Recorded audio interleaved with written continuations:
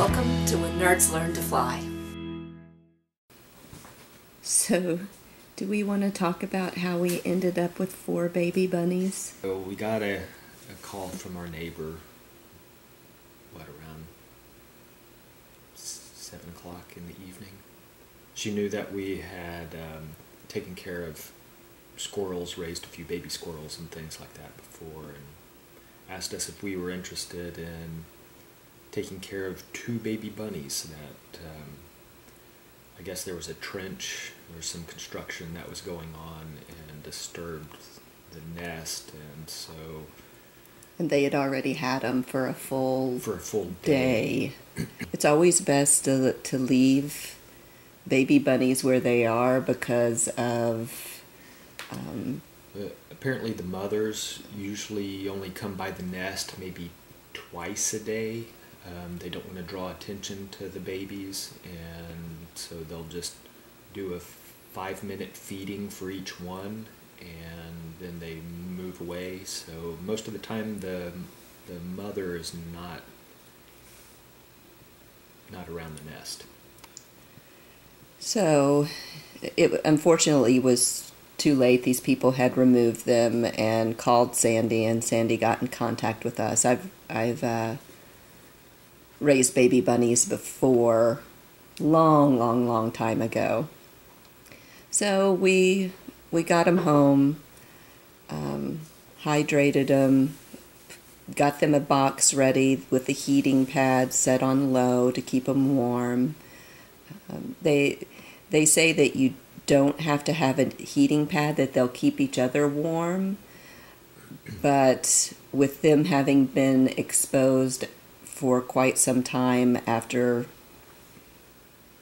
leaving their nest, we felt like we needed to keep them a little bit warm. And then, So we had 2 bunnies. So we were able to get some milk in them. A mixture of kitten formula and whipping cream. So this is the mix that I am using to feed the bunnies with. You can also add probiotics to it, which will help their intestinal tract. But we are using the Pet Ag milk replacer for cats. It has more nutrients and is richer than puppy formula, so it's what's recommended. It's 3 parts of this to 3 parts of water, and then 1 part of heavy whipping cream. Again, rabbits have very, very rich milk. At first they weren't too receptive to it, but they eventually took it and made us feel a lot more comfortable. And they slept through the night. And then around 10 in the morning, we ended up getting a knock at the door. A stranger was, I guess they were a neighbor from down the street, and they ended up saying, "Well, did you guys get 2 bunnies yesterday?" They said yes. They said, "So you guys are well known." Oh dear. And we're like, "Oh." They said we've got 2 more that we found, and they were looking pretty tiny. Either they were tired and sleepy, or they just weren't moving. But that concerned us, because usually, if their ears are up, they're a little more active. So we took those in. So now we had 4, and that was yesterday? That was yesterday.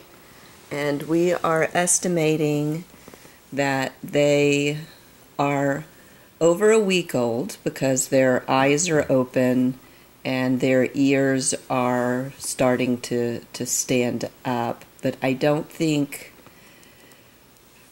10 days maybe, but not 2 weeks yet. They still are pretty dark. Their hair is still pretty slick to their body.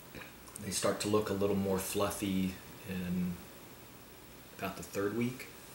I think about the 3rd week. That hair gets fluffier instead of slick to the body, and gets lighter. They're still pretty dark. They're not black anymore, but they're still pretty dark. We're very lucky that these rabbits are about 10 days old. Their eyes are open, so we don't have to stimulate them to urinate or poop. That's a nice perk. The first two that they brought us, one was bigger than the other, and they were a fair size. The second two they brought us, one of them was absolutely tiny. Almost half the size of Yeah. the largest one.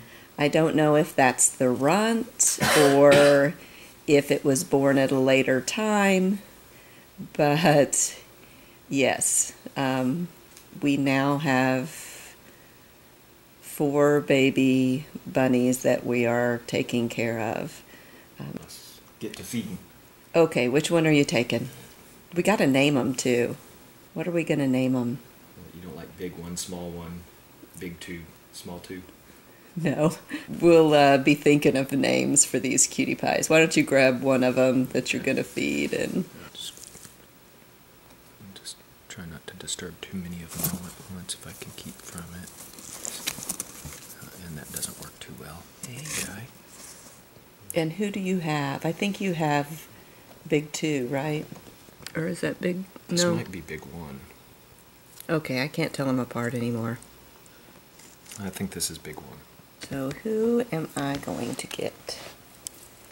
So it helps to wrap them in a... Cloth. They're kind of cuddled and in a pocket. And you always feed them upright so that they don't aspirate. This is the bottle that I'm using, and I have put additional marks on it so that we can calculate about 5 milliliter marks, because that is about what they should be eating at this point, is 5 to 7 milliliters. It gives us a more accurate view. I take a bowl of water, heat it, and then place the bottles in the warm water to warm the milk so that you don't scald any little bunnies. He's checking the formula on his wrist to make sure it's not too hot. There is no possible way to insert the nipple between the front teeth. It just isn't possible. So you insert the nipple from the side, in between the side teeth, and then work it around to the front. And so the goal is to get it right in the divot right underneath the nose, and past the teeth to where they kind of open their mouth up and kind of latch their front 4 teeth onto the nipple. You got to kind of get their nose in a position where you can get so you can kind of see there. Usually I'll try to get them to open by Wiggling around wiggling a it little bit. around, squeeze the bottle a little bit to give a little bit of flavor, so they kind of might get interested in latching on. And so They'd much rather have Mama. So there's the cigar kind of look, and then hopefully you can move it around, and once there you go. pop it in, there it goes. Look at that. There's so much success when they finally do that. All right, I'm going to get mine and get started. Oh, so sweet. Again, it's always best to leave them with their mother. They have a much better chance with their mother. We were not the ones who removed these from their mother, but we are now the ones that are caring for them. This is our latest project. Yeah, these guys are adorable. I am totally in love. Always an adventure. Yeah, that's us.